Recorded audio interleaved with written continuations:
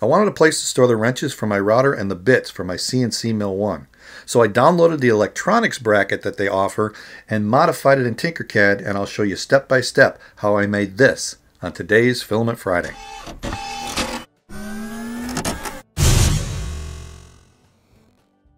Filament Friday is brought to you every week by the generous donations of my Patreon supporters.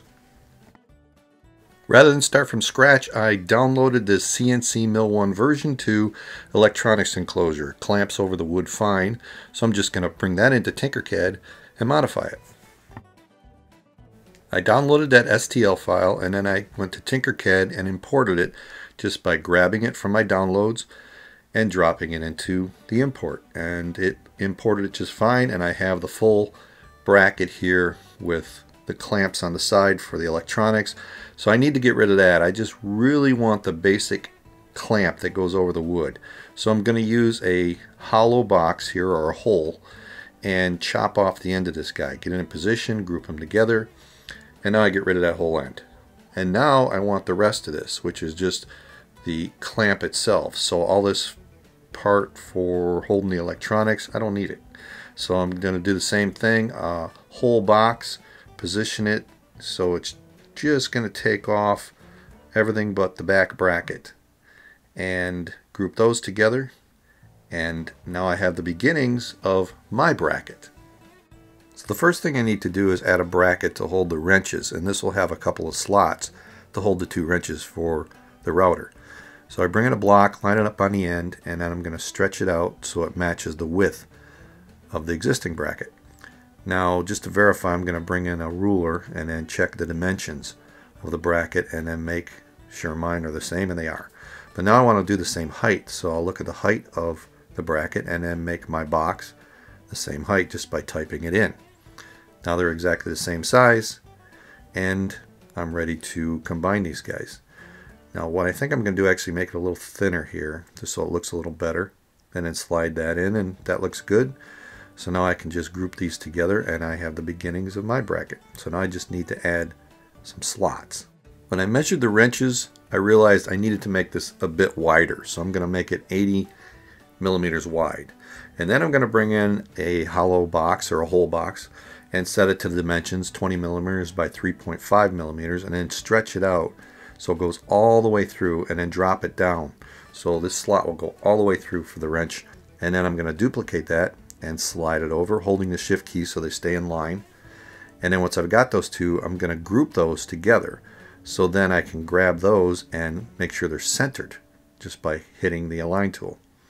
So I've got those, and I can just group them together, and now I've got the slots for the wrenches to slide right in. The next step is a bracket for the drill bits. So I'll bring in another box, set this one to the dimensions that should fit it, and then I'm going to actually put the work plate on top because I want to drill some 4 millimeter holes that'll hold the drill bit. So I bring in a whole cylinder, set it to 4 millimeters diameter, position it, and then duplicate it, and then position that second one about where I want, and then just hit duplicate 2 more times, and it automatically positions them equal. Then I'll grab them all, make those a group, and now I can center all 4 of them to the block itself using the align tool. And do that in both directions. So now it's centered in both directions, and now I need to drop these guys down, but I want to see how deep I'm going. So I'll make the block a hole. Whoops, grabbed the wrong one here, and let me reset that. And now I'll grab the cylinder group and slide it down until it looks good, and that looks good. And then I'll turn the block back into a solid and then group these together, and it'll drill the 4 millimeter holes. Now I want this the other side though, so I'm going to turn this 180 degrees and then slide this into my bracket, and making sure that I'm all the way over and touching. And the only thing left to do then really is to center this guy. So I'll grab everything, use the align tool, make sure it's centered, and now I can just group these together. And I group them together, and there it is. There's my bracket that I know is going to fit the wall of the CNC because I used their bracket to start. So now I need to slice it.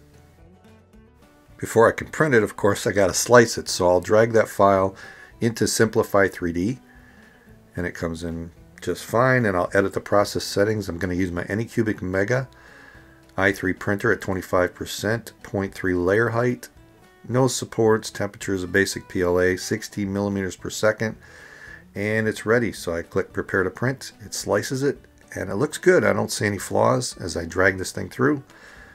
So I think we're good, and it tells me it's going to take 2 hours and 50 minutes to print this, so I'll save it to my SD card and load it.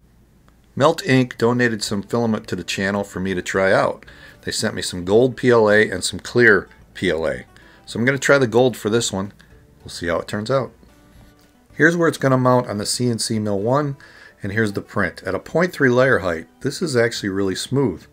The Anycubic i3 Mega did a good job, and the metal ink filaments seem to print really well. And this thing fits nice and solid. It can slide, but it's not loose. So all the dimensions seem good, and the wrenches, they slide right into the slot. So I got the dimensions right, and it printed it right. Now the drill bits, or the cutting bits, they fit in. I can feel a little bit of resistance, so they're not going to easily fall out. And if you're wondering what the red cap is, it just protects the bit from poking me. So I got the dimensions right on all of it. The print came out nice. I'm happy with the results.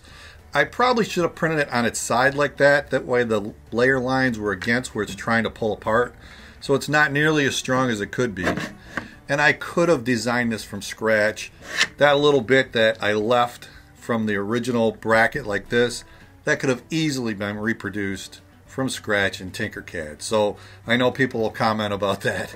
But the whole idea was to show you that you can take something off of Thingiverse and easily modify it in Tinkercad with just a few simple steps.